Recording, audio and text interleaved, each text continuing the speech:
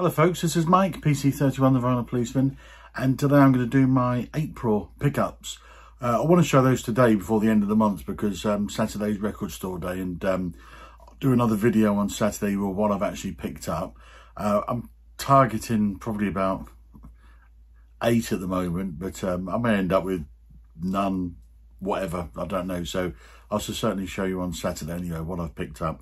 So what I've picked up in the month today, and I've picked up some absolutely wonderful things again that I'm keen to show you. So but I'm going to start off with been really lucky, got a little bit more VCLT actually, and Lloyd Boon down in Australia, fantastic guy, last month very kindly sent me a double CD greatest hits of Paul Kelly, and I'm loving that. I was completely new to Paul Kelly, and such a great songwriter, strength to some of the songs on there, absolutely superb. So Lloyd very kindly sent me that, but he sent me some more which have just turned up, and he sent me very kindly 2 Neil Young CDs, and the first one is Off the Beach, on the Beach, 1974, Neil Young's 5th album. And he also sent me Tonight's the Night from 1975, Neil Young's 6th album. And so I've just received those. I've just started playing them. I've got very little Neil Young. I've pulled out the CDs I have got actually. I've got After the Gold Rush, and I've got that on vinyl as well. Silver and Gold, Ragged Glory, and Greatest Hits CD, the Silver and Gold one. So very kindly, Lloyd's actually added a lot to my Neil Young collection, because I need to delve a lot deeper into it. But absolutely fantastic. Thank you, Lloyd. I really appreciate that. Fine chap. And what I've also picked up in the month is, I'm going to show you something in a minute actually. Before I show you the vinyl which I've picked up, I've actually had to do a bit of build another cupboard in the room. So behind me, like a lot of the folks in the VC, I've got IKEA Kallax units which I use all over the place. But some of the box sets are just too big for these Kallax units, so I've had to do a modification. So I just wanted to show you my crude carpentry I've done to fit some more in. So I'm going to show you that after I've shown you a few singles that I've picked up. So this first one I just wanted to show you was, which I was really pleased to pick up actually. It was the first record by the Creatures, Susie Sue and Budgie, Susie and the Benchies, of course. And it's basically it was their very first release from 1981, got to number 24 in the UK charts, and 2 records, saucy cover, don't look, there we are, really great cover actually, I think they're superb. 2 records, 2 7-inches, and there we go. On the main one, side A, Mad Eyed Screamer, second track, So Unreal, B-side, But Not Them. And then on the second record, which has got that same fantastic label, you've got Wild Thing, really good version of Wild Thing actually, and Thumb. So as I say, that's the very first record release by the Creatures, and then that was 1981. Then 1983 come Feast, which is a fantastic album. I absolutely love that. What I also pick up, I don't pick up a huge amount of singles, but I pick up ones which are very special to me. I'm a completist for things like The Clash, The Concert Angels, a few other artists. But what I did pick up, which I was very pleased to do, and I've been after for a while, is not just a first press of The Clash's very first single, White Riot, but even better, promo. So pleased to get that White Riot with the equally fantastic 1977 on the back. Such a great single.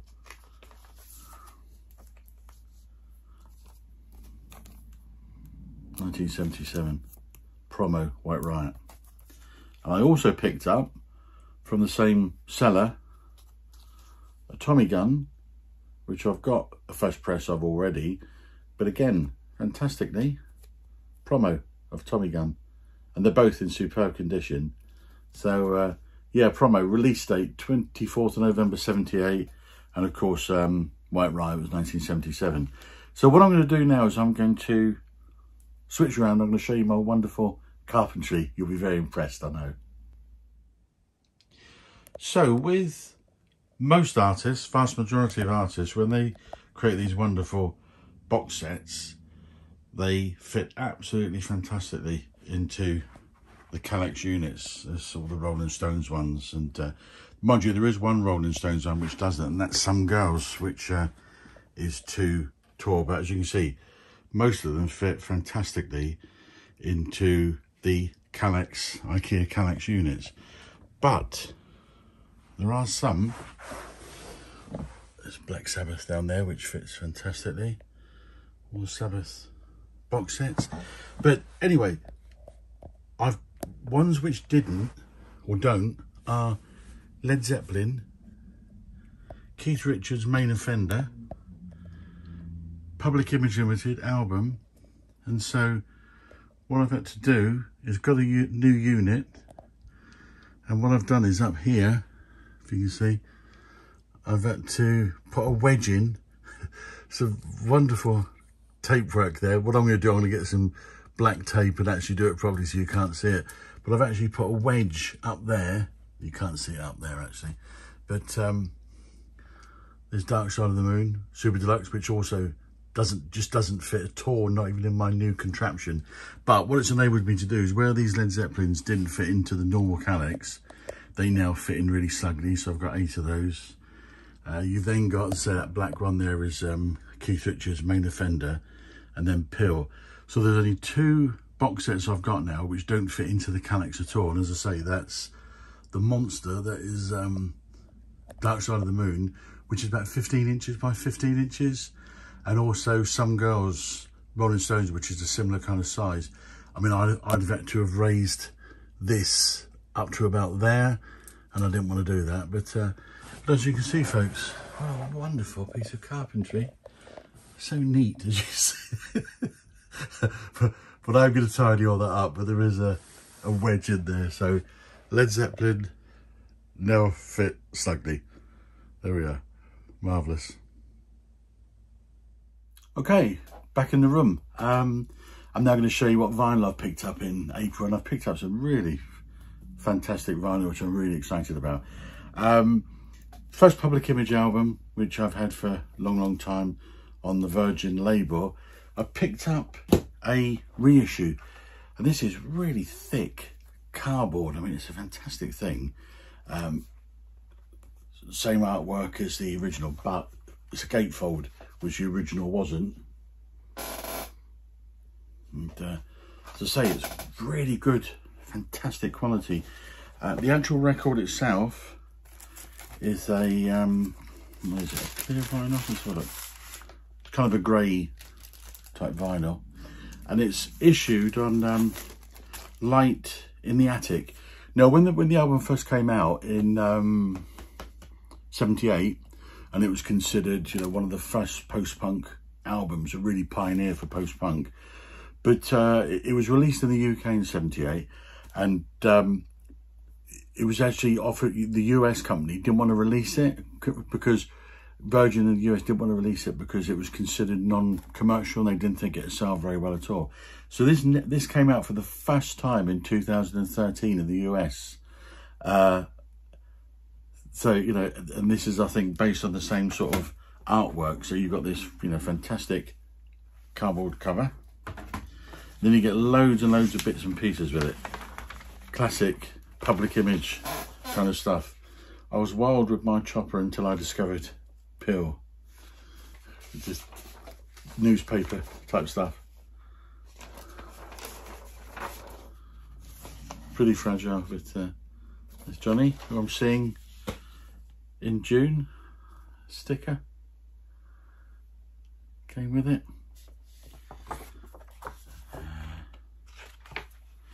Lyrics, look how young they are there, amazing. Look at that. So you got Jim Walker, original drummer, Jar Wobble, Keith Levine, who started life in The Clash, played about 5-6 dates with The Clash in 1976, and then a very, very young John Lydon.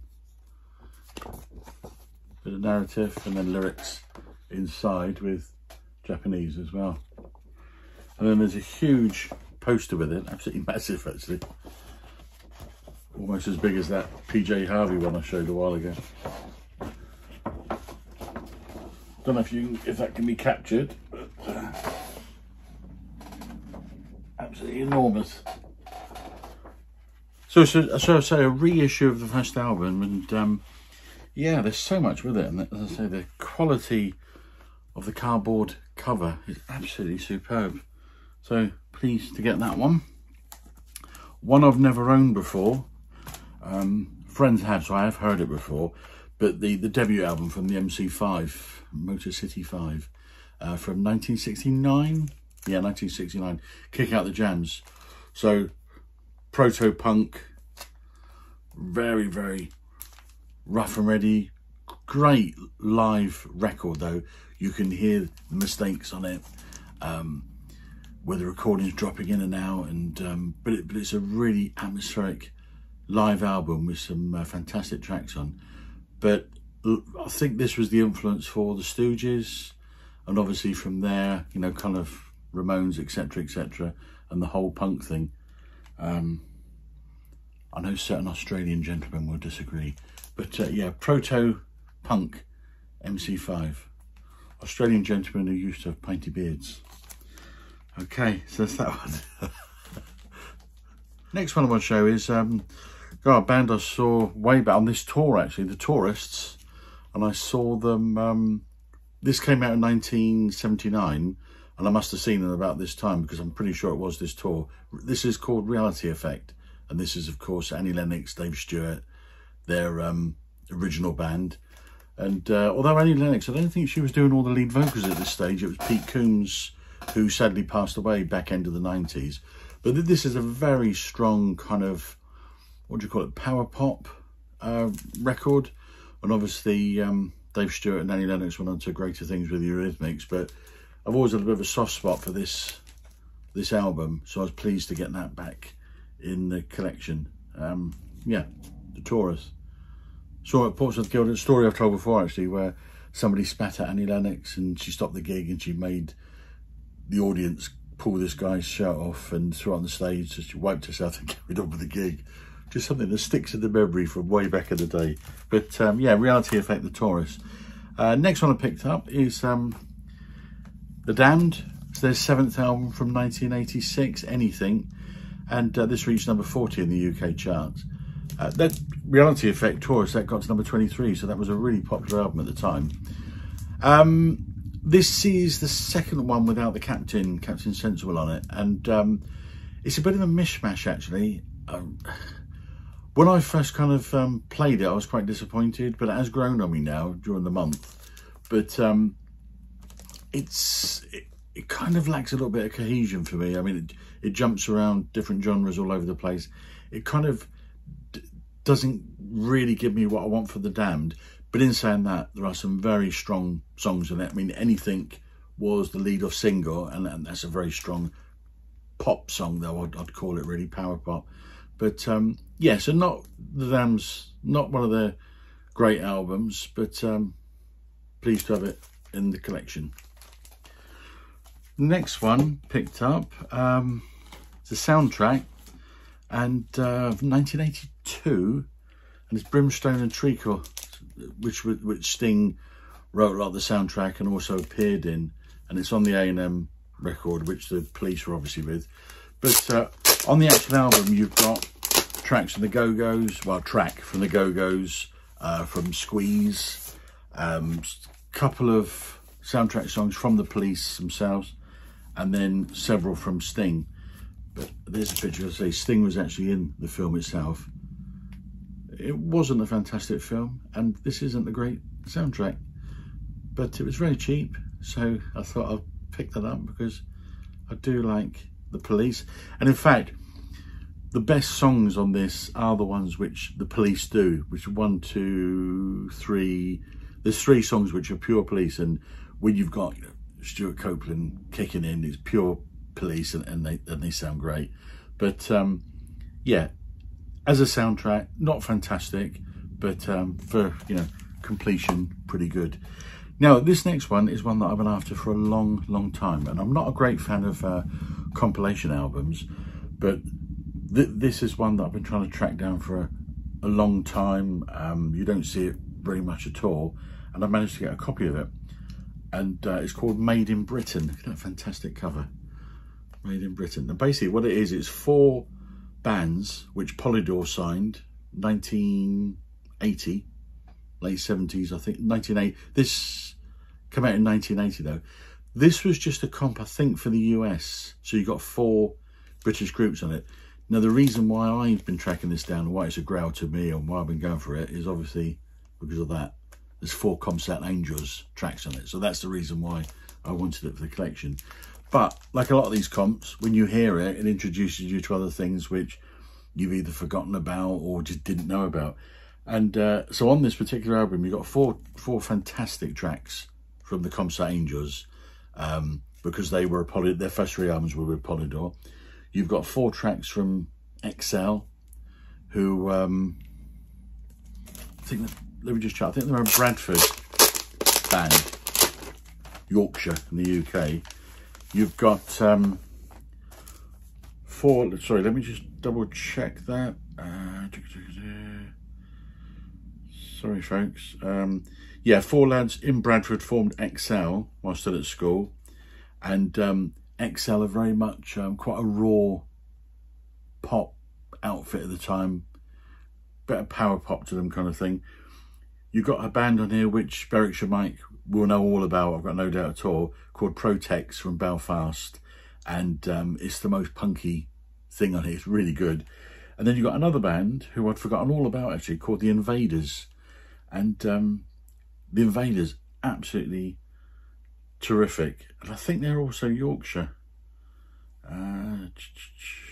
Yeah, the Invaders formed in West Yorkshire, but then moved to London, and you got 4 tracks on them as well.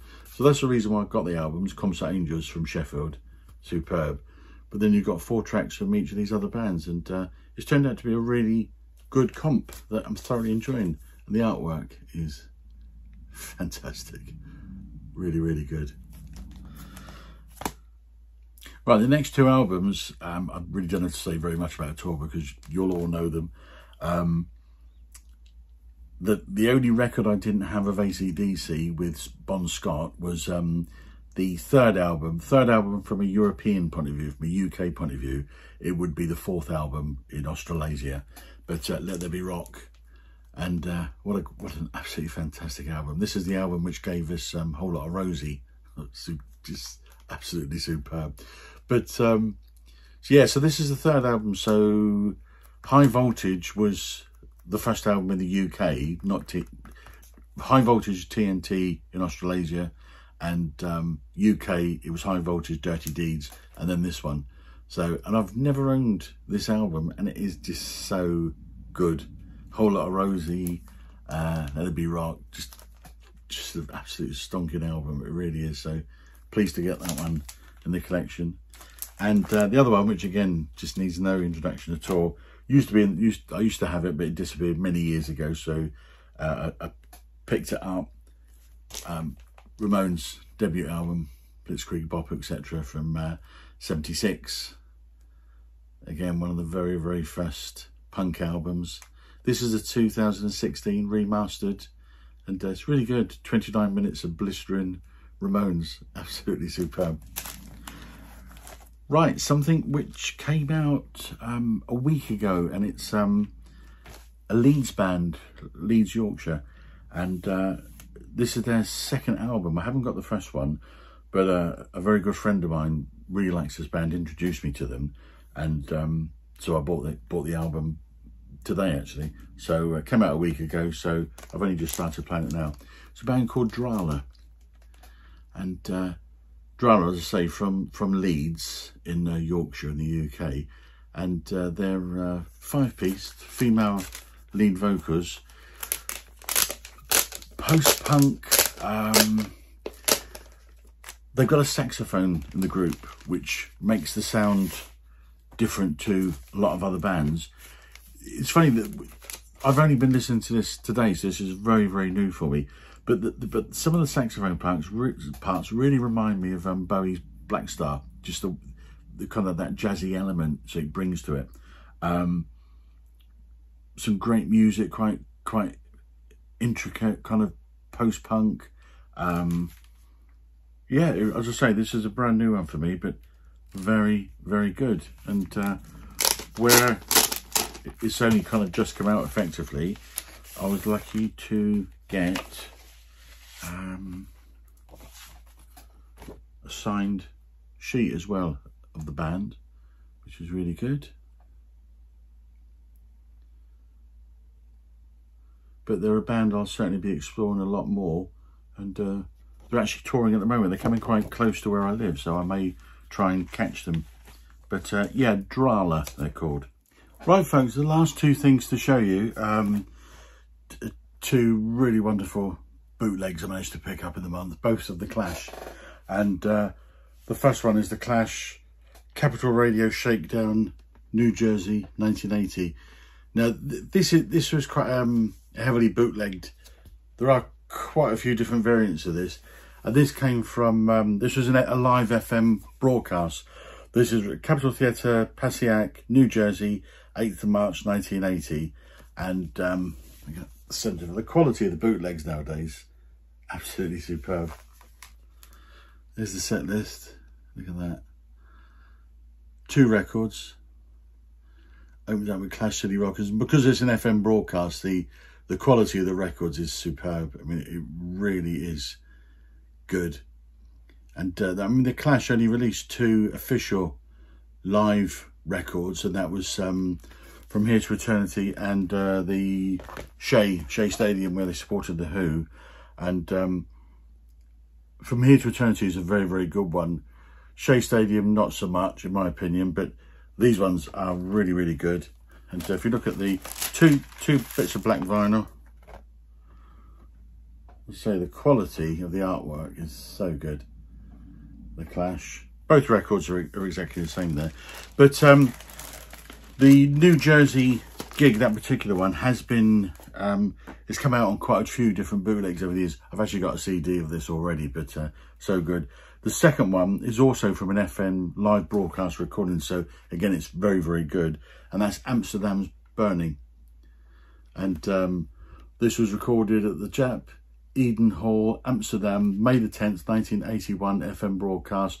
So both of these are the original kind of the Clash lineup with Top of Eden in them as well. There's the back, and look at that set list. Absolutely brilliant. The Clash. These 2 bootlegs in particular are relatively easy to get a hold of, actually. And red vinyl. Both great recordings and both really, really good concerts. So that's my pickups in April so far, folks. And what I'll be doing is I'll be posting one for Record Store Day on Saturday. And who knows, as I say, I'm targeting about 8, but I may come home with none, 1, whatever. And whatever happens, I shall let you know anyway. Thanks for watching. Speak soon.